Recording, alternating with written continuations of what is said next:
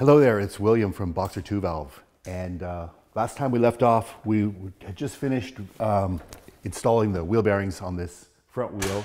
And in the meantime, the brake discs that I want have come in. And the ones I'm going to use here are from EBC. They're really pretty cool. So these brake discs are basically semi-floating. They've got little rivets in here with a kind of a wavy washer, so that the brake rotor can expand when it gets hot, and if it does get any little bit of run out of there, that'll be sort of taken up by these fasteners. So it's a nice upgrade, I think, from the stock disc. And there's a left and a right of these, so that this would be like the orientation when installed, and you can see how the holes sort of are symmetrical in this way. Now they're marked. The part number, one ends in LS and the other ends in RS. Well, pretty basic, right side, left side, I'm going to say. Looking at the direction of travel, here's the rotation. So this would be the right side, and so we're going to put this one on here. And normally on BMW motorcycles, with probably very few exceptions, they put the nuts on the left-hand side. So we'll put the bolts through the right, like so. And then the disc inside here. And then I'm using new nylocks, and these washers go underneath. So we'll get all those started. Alrighty. And then finally, once you've basically just got the bolts all snug, you go in and torque to spec. Always check your manual for torque specifications.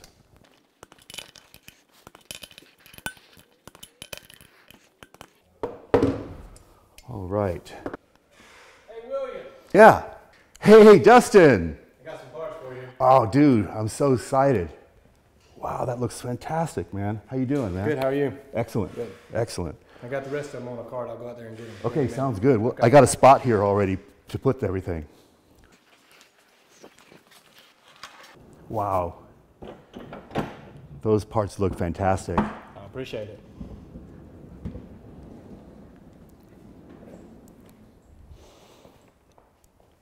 Wow, look at that. Huh? Right there's the That's something else. piece there.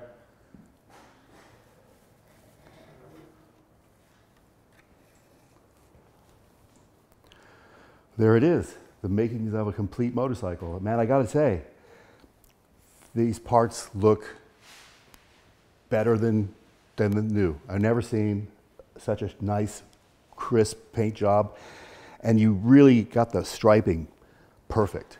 I appreciate it, man. You did a fantastic job. By the way, this is Dustin Mabin of Mabin's Concepts in Hendersonville, North Carolina. And as you can see, he does fantastic work. He does all our paint work. And it's one of the many reasons we like being in North Carolina or in Hendersonville, so that we got you nearby. Yeah, I appreciate it. I appreciate the business. Right on. Yeah, it's easy to do good work for a good customer. Thank you, thank you. Yeah, tell us a little bit about the paints you used and the processes. We used all glazrit, you know, from start to finish. We stripped the parts down to the bare metal and the raw fiberglass, you know, the base material. You know, we re-primed everything and brought it back up, did all the body work, blocked everything out the way it needed to be. You know, used the correct glazrit black and did the striping on top of the clear. You know, you were real specific about the stripes, so that helped us do our job the right way. Mm-hmm. And you know, the stripes are just typical one shot, you know, nothing special. And you know, then just polished them out just like we do every other job, you know. So it's a glazrit from the ground up, glazrit primer, base, and clear. So everything is Sure looks nice. Man, the reflections, incredible. Well, great. Well, I'm all excited because it's perfect timing. Right. I'm going to finish working on the bike and put it all together. When I get it done, I'll cruise by and show it to you. Do it, man. This Yeah. really puts the enthusiasm back, huh? Right on. Cool. Totally. Appreciate the business. Thank you so much, Thank Dustin. you. Good to see you. Have a great day, You huh? too, man. Okay. Bye-bye. Well, right on. So now we've got these parts back, and I think we should start making this motorcycle a motorcycle again. So get to work. Well, that was a pleasant surprise, and the timing couldn't be any better because I need the front wheel off to put the front fender on, and so I can put the fender on now and put the wheel on for the last time, so that'll be really, really cool. I can't remember if I tightened those or not. I better double check just to be sure. I think I did, but it's not be good to leave one. Oh yeah, all good to go. Man, these parts really look great. This is going to be a really cool bike. So where to begin? I think we'll start, since we've been working on that front wheel and the brakes and all that good stuff, we'll start with the front fender and get that on there so that we can put the front wheel on and get that buttoned up. And I mean, really beautiful. Even paints the inside, you know, which not everybody does. So it's really nice work. So we're going to just sort of drop the whole assembly like that. Sort of get that all out of the way, and then very carefully introduce the fender into here.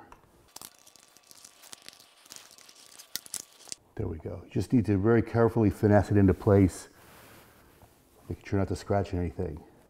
Okay, at this point I could put the reflectors back on that came off of there. From a safety standpoint, it's probably the right thing to do, but from the kind of aesthetics, I'm not going to. I'm just going to put some slightly shorter bolts in and put it together without those, but that's just what I'm going to do. That's not what I recommend.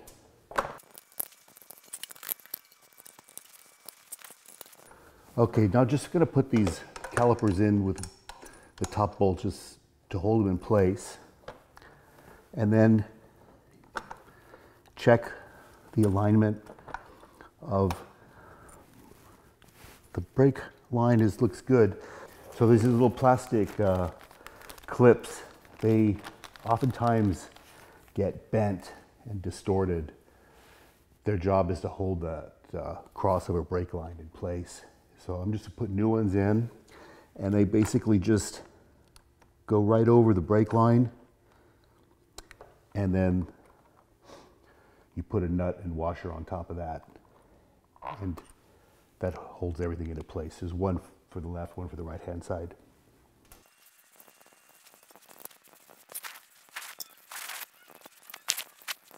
There we have it. Fender is on there. It looks awesome. And now we can go ahead and put the front wheel on. Okay, now because those clips are in there that I just put in, the calipers don't fall down as far. It's possible to get the wheel on if you're very careful, because you have to get these calipers spread on both sides. So just slightly pull them out and bring the wheel in. Try not to distort the lines too much. It's looking pretty good.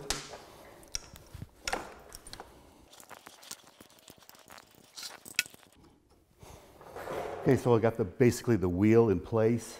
My brake lines are routed just the way they need to be. And I just put the top bolts in to hold everything in place. And now I'll put the front axle in. It's always easier to put the wide spacer in first, then the thinner one, put the axle through.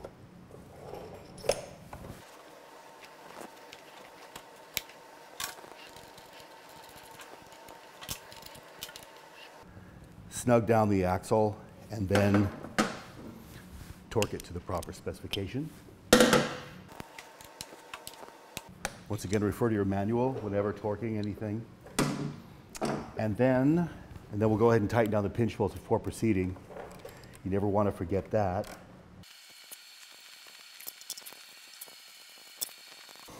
Okay, and then we'll torque the caliper bolts as well. Awesome. Man, already looks a lot better. Okay, next thing that I'd like to do is I'll show you. Okay, so the next important part of this procedure is, I think, to get the wiring kind of sorted out. And in order to do that, we left all this kind of alone a couple of episodes ago when we built all this stuff. And we need to have the fairing installed so that we can include the wiring for the gauges. So the next step is to get that fairing put together, so let's move over and do that. All right, let's get down to the task at hand. So here we have the freshly painted fairing, and this is actually a Siebenrock fairing. It's very similar to the fairing, the original BMW, but it has a little bit higher area here, which gives you the ability to use a little bit taller handlebars, and it's I think a bit of an improvement over the original even.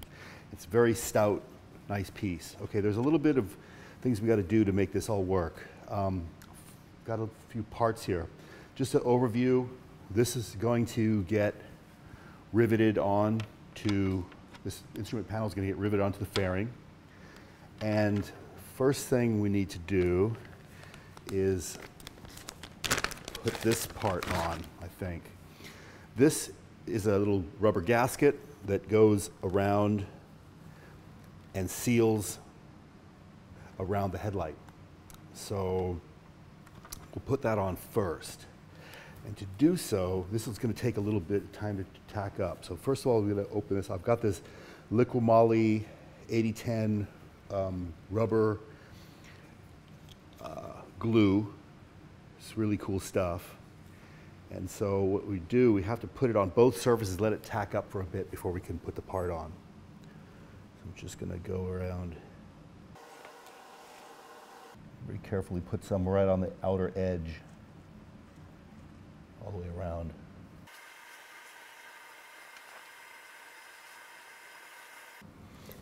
Okay, I think I've got a pretty nice even layer all the way around, and you just have to come down a little bit off the top. It's about a centimeter, about the width of the step on the gasket. That's all you really need to put glue on.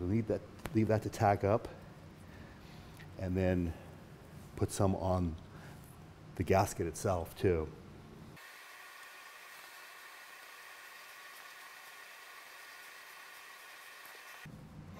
Okay, to get the best adhesion on this, it's good to let it set for about at least 5 minutes, maybe 10, and get it nice and tacky, and then it'll go on and stay on. So moving on to the next thing, we're going to be putting these gauges in once we get the dash panel installed. And I just kind of realized they're a little bit chipped up. Such a nice bike. I think I'm going to go ahead and paint those. So while that's tacking up, I'm just going to mask these up and give them a little bit of sanding, and in a bit we'll put some paint on there.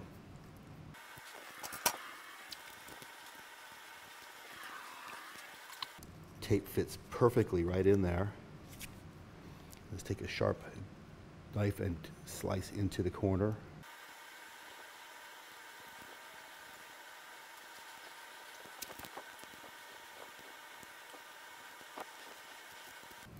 Cool. So those are ready to work on in a bit. I think in the meantime, this is probably tacked up enough. Yeah, looks about right. So just going to start on one side and seat that right on that edge and work that around.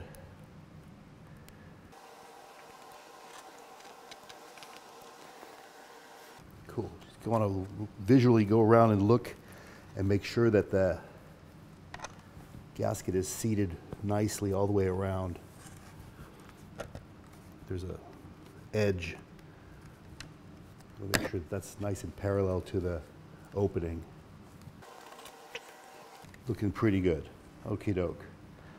So now it's good to let that set up while you know, let the glue sort of cure so you don't knock it off when you go handling it and pushing it out of the headlight. So back to this.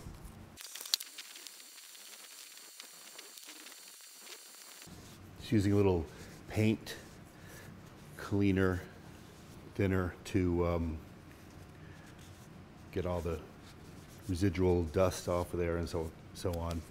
So just need to take most of it down. You don't have to take all of it down, just get it all smoothed out. I'm just going to put some tape around the outside of the gauge too. All right. And then to paint it, I'm going to use this stuff here. It's from Worth. It's a satin black trim paint.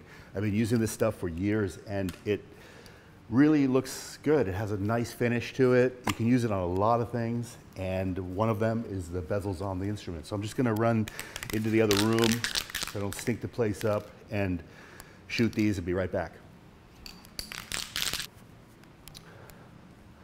Okay, it won't take long for that to dry. That's one of the cool things about that paint is it dries quickly. So there's not a lot of, it's not going to really put us behind on this. Okay, so moving right along here. Okay, this hasn't really had enough time to cure, but it's okay. I'm not going to disturb that gasket. What I'm going to do now is with these copper rivets, attach the dashboard to the fairing. So the first thing we want to do is make sure that the rivet fits through, which is oftentimes the case on a newly painted fairing that they don't, because the paint kind of collects in there and all that sort of thing. So these rivets are, just as I thought, 6 millimeter in diameter. So we need to make sure that those holes are right around that size. Okay, so I've got this sort of tapered, slightly tapered rat tail file that actually is right at 6 millimeters, which is pretty cool. And so I'm just gonna, once that can be inserted all the way, I think we'll be good. I'm just gonna give it a few twists to gradually enlarge the hole. This is a clean way to do it without cracking the paint or anything. So as opposed to using a drill bit, I wouldn't want to do that. Might snag and ruin your day. So now the rivet just about fits perfectly. Looks like it has to go pretty much in all the way.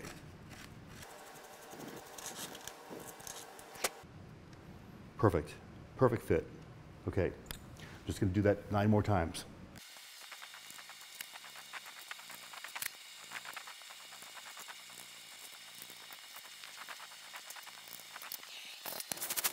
Now we can attach this thing. Now to do this, you need this special tool. This is something that we offer. It's a special tool. It's a perfect reproduction of the original factory BMW tool. And what this allows you to do is install properly one of these copper rivets. These are used on the S fairing, but they're also used on the RS too, if you're ever doing repairs to one of those. Okay, so I got all the holes sized properly. Now let's make sure that the fit is good. I'm gonna lay that on and see that my holes line up and how they line up. Looks pretty good. Okay, so I'm gonna stick the rivet in. Sometimes you have to just finesse them just a bit to get them all to go in. We are talking about 2 plastic parts have to come together. And actually, in this case, I'm gonna have to probably just take a little bit off the top here to get that to fit right, which is no big deal. You just have to be patient with stuff like this. Sometimes things fit perfectly the first time, and sometimes you just have to make a little adjustment here and there. It's like with all sort of motorcycle parts that way, has been my experience. So let's see. Just thinking a little high maybe in this area here. It's not going to take much. think, and it's going to be covered, so you won't see anything. I think if you just take a little bit off of here.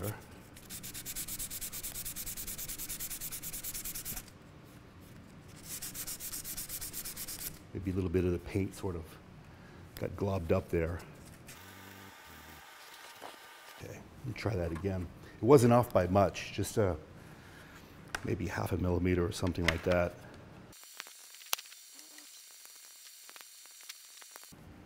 Okay, there we go. All right. It's a good idea to put a good number of these rivets in so that you can address any fitment issues before you commit to anything.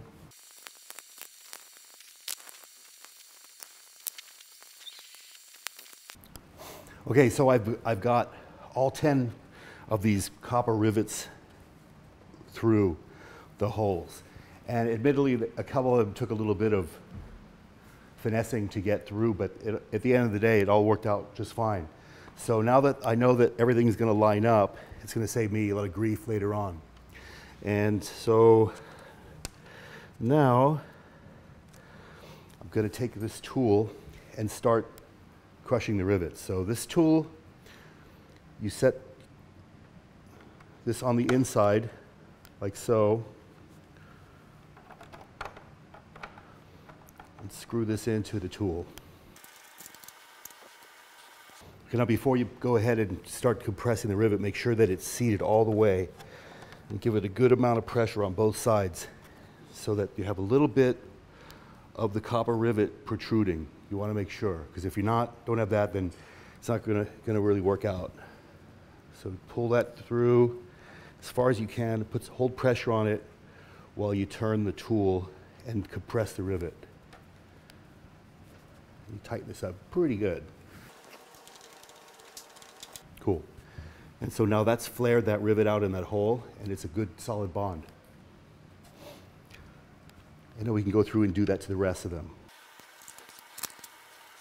Pull that nice and snug through before you start to compress the rivet.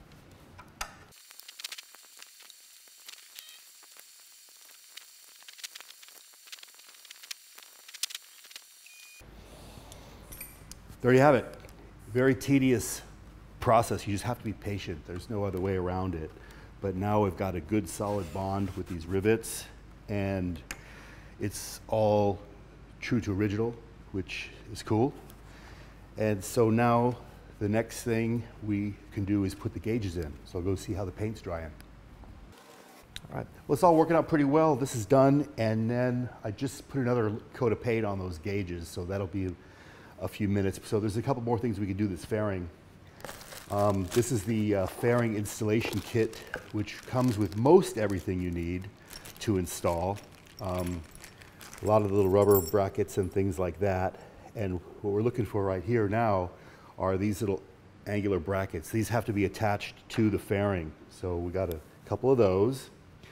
We've got a couple of grommets that need to go in there, and these spacer sleeves that go in the middle. And then we should have some bolts in this bag. I think we will. So these are going to be the short ones. They're like 6 by 10 roughly. And let's see, a couple of wave washers. There we go. All right. Yeah, so these get attached like so. It's easier to put the grommets in first. It's a lot easier to fiddle with them like this than it is to fiddle with them when they're bolted onto something. Straighten them out like that. And then you push this little sleeve in, just like that. It keeps it from collapsing when you go to tighten the next bracket onto it. First, I'm just going to make sure that the threads are okay. Then we get too much paint on them or something like that. Just before I go, should be fine. I'm sure Dustin plugged those off. So we'll just set those in like so.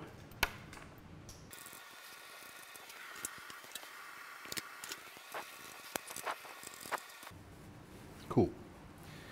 Right, so there's that. Okay, these look much better. At least there's no big chips in the paint. So I'm gonna just go ahead and pull my masking tape back off again.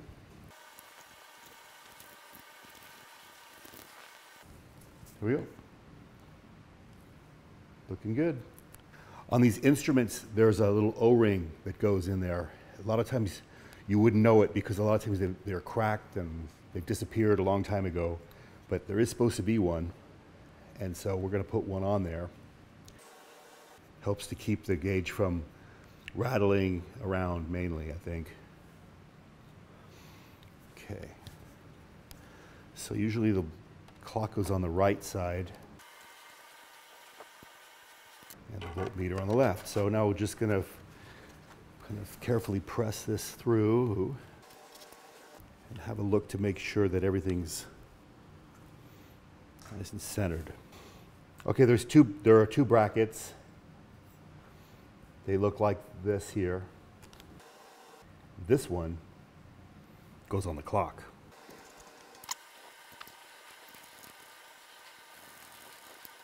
There we go. And this one goes on the voltmeter, just like so.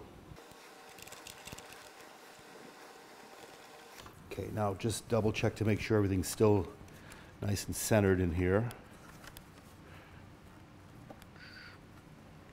Looks pretty good. And now I'm going to tighten these down a little more, these little thumb screws.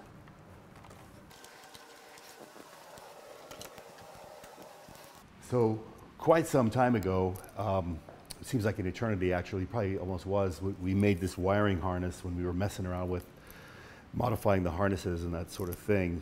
So now we finally get to put it to use. It's always good to do stuff in advance. It makes you feel good later on. You don't have to do it.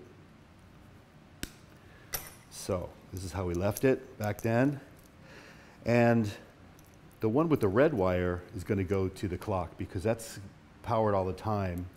And the one with the green wire and black stripe is going to go to the voltmeter because that's the switched hot. So that's one way you can remember that. And we're just going to plug these babies in. Very simple thing to do.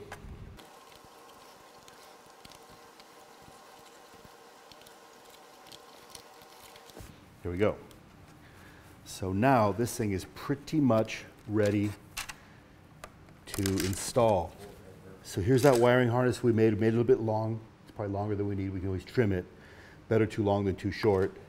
And everything is all pretty sano in here. Our two brackets installed. And really, essentially, we're ready to put this on the bike. Just a couple things we have to deal with first. I'm not going to put the windshield on yet. I'm just going to do that later, and the reason is because there's some certain things we're going to do on the bike. It's just easier to deal with not having a windshield there for right now, and it's easy enough to do it when it's installed on the motorcycle. So to install the fairing onto the turn signal stocks is these bits and pieces here, these eccentric bushings, these little flat bushings, and these metal caps here. So what you put on first is just these here, and stick them all the way on.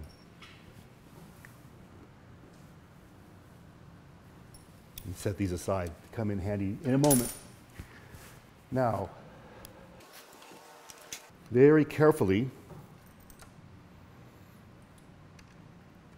slip the fairing over one turn signal, all the way.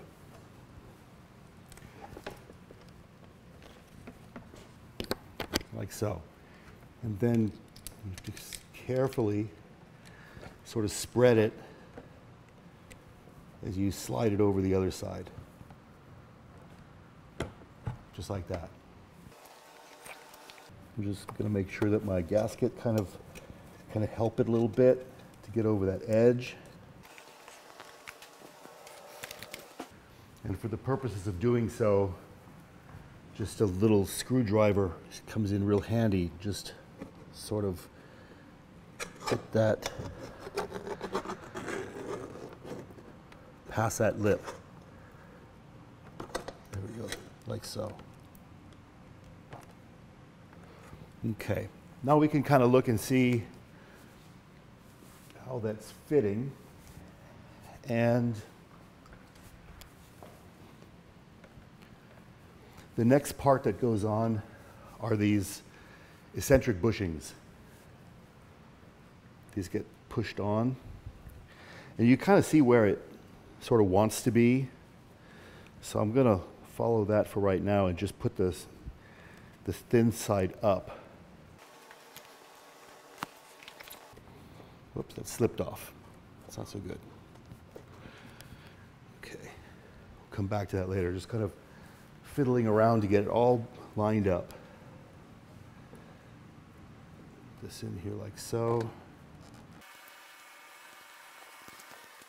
So I've got the bushings kind of partially pressed in, and it all kind of will come together. I'm just going to take a screwdriver and sort of help the gasket get over the edges of the headlight bucket,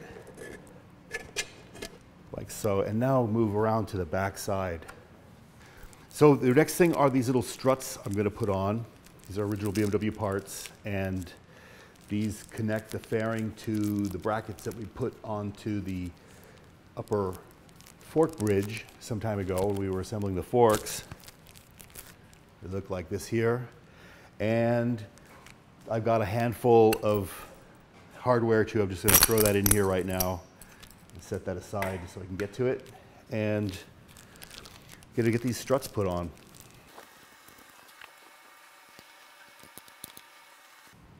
So you'll notice on these struts that one side is basically flat like that, where the other side is in the middle. So the tab's on the bottom. This one's in the kind of right in the middle. The one for the bottom, this one here, is the one that you put against the bracket on the triple clamp, like so. And we'll put the washer on the bottom and a lock nut. That's like one of the reasons why I didn't put the windshield on now, because it's just a lot easier to deal with all this when you can actually reach in and work on it. Okay, so now the next thing is these longer bolts. Take two washers, one on each end, and a nut, and go like this.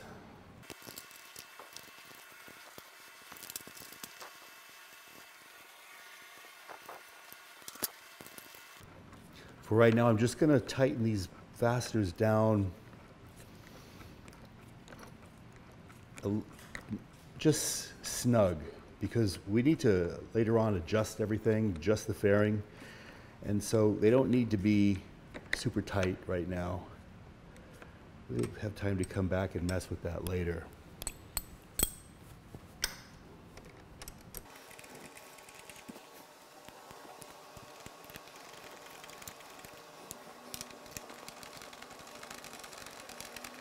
Cool. So that's starting to look pretty cool, I have to say. All right, now I'm going to go back to these little grommets from before, try to get those positioned. Sometimes I need just a little bit of help to get pushed into the hole. So I've got to be super careful here, just to kind of make sure that they get in there correctly.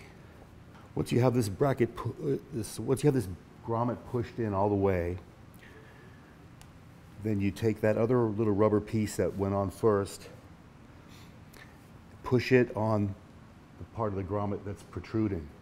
And then this guy goes right over the grommet like there, and it fits only one way because it's also kind of off-centered for the eccentric opening, and then push the grommet on all the way. And now that's all going to hold itself together, especially after you get the turn signal installed.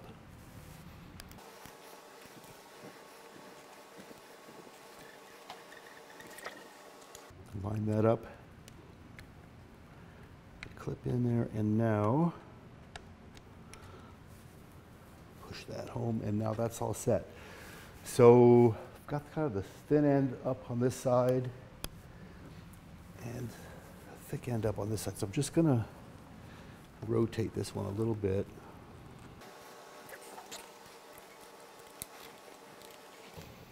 Okay, it's looking pretty good. You can see how this is a lot taller in here than the original BMW fairing, but I think we're going to be making some adjustments to the angle, but that's all kind of a final adjustment sort of thing.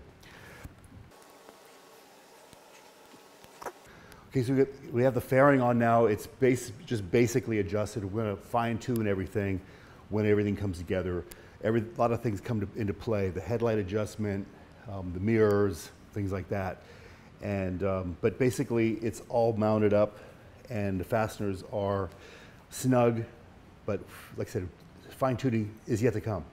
The next big thing we got to do is wiring. We've got, first of all, the wiring coming from the instruments that we just installed. Those are going to go through a grommet and going to come into the headlight here. We've also got these wires. This was the original gang plug that went to the RT fairing, to all the lights in the RT fairing and everything there. And this was the headlight. So all this stuff's going to come together and come up through here.